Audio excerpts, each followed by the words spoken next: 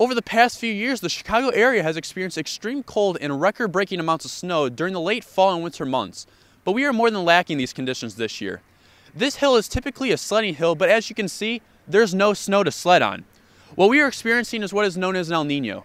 We haven't seen anything similar to this in almost 20 years, and this year's El Nino is being recorded as one of the strongest ever.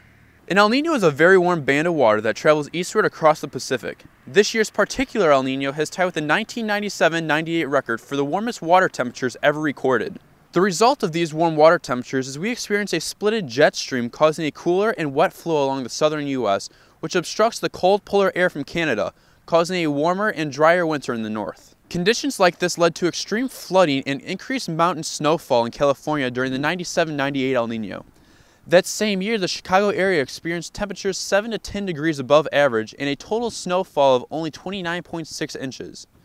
Ponds and lakes were not frozen and people could walk around the city wearing light becoats. I like it. It's, middle or beginning of January and it's 40 degrees out, just in a light shirt, so it's wonderful. I love it. This year we've seen a very similar pattern with a total snowfall of 15.7 inches at O'Hare International Airport and December's average temperature 11 degrees above normal. Though this may not be our typical Chicago winter, don't get too comfortable.